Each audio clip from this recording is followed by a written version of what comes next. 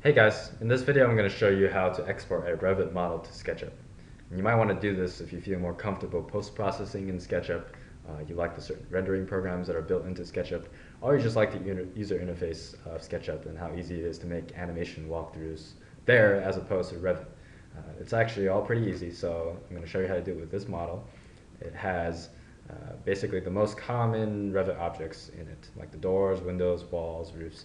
I even put a staircase in there that leads to nowhere. Don't question it architecturally. It's just going to show you how useful this tool is.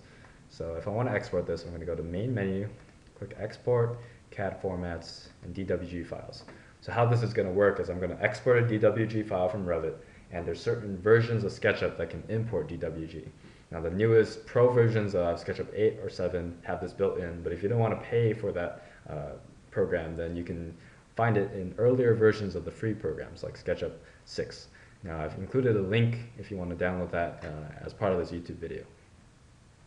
Now on this window, there's not really anything you have to do with these tabs. Just make sure that it shows the 3D view, which means you have to have been in the 3D view earlier in Revit.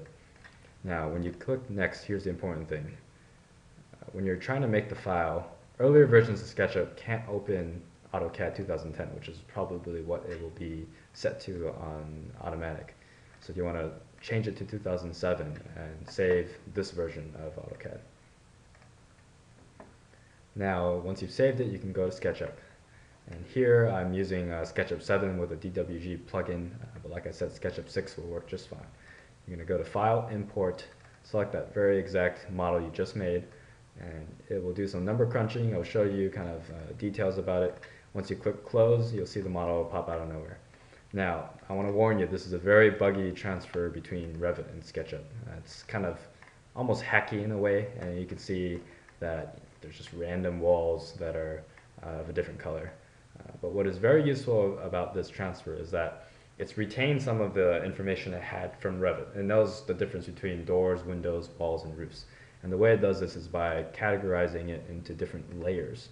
So when I go to window layers, you can see these are all individual layers that came out of the AutoCAD file, which came out of the Revit file.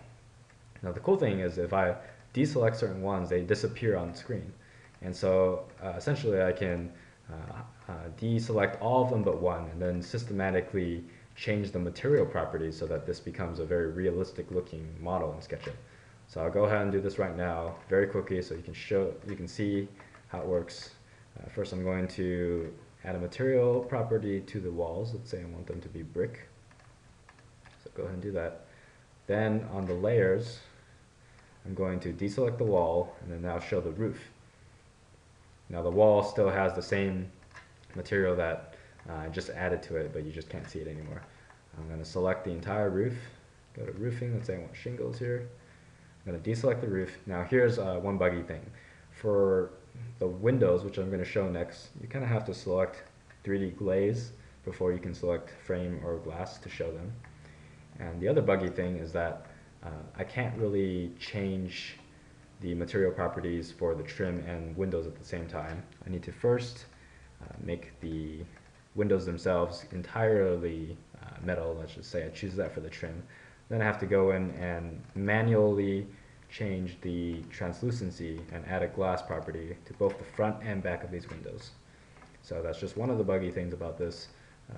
It kind of is a pain, but interesting things happen, like say I just finished that and the final two finished. I don't really know how that happened. This is the only tedious part of the entire process. Once I finish my windows, I'm going to go ahead and hide them in the view and go to the stairs. And here, let's say I want to keep with the metal, black metal theme. I'm just going to make those metal. Deselect, show the floor now. Let's say the floor, I want to be kind of a hardwood floor. So I'm going to select that. Hide it in view. It even has the handrails of the stairs as its own separate entity. And now you can see how useful this really is, because you would not want to model this kind of detail in SketchUp, but if you make it in Revit and then bring it into SketchUp, then you're essentially saving yourself a lot of time.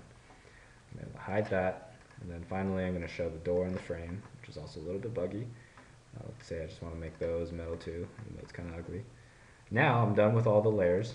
For a complex model, there'll be much more that you do, but once you've gone through this process, you can show everything, and suddenly you've saved an incredible amount of time to create an actually very detailed model that would have been very hard to build in SketchUp. Just imagine making these window trims and the stairs like I just said. So this is a useful model to use. Now you can make renders with it, you can cut sections, you can do animation walkthroughs, and this just goes to show how useful the transfer is from SketchUp to Revit. Because with Revit, you have a lot of power, but you don't have a lot of user ease of access and ease of manipulation. Whereas in SketchUp, it's just kind of easy for everyone to use, easy to convey and communicate. So I'd highly suggest anyone working on the architecture of their models to build in both Revit and SketchUp and use the best of both worlds.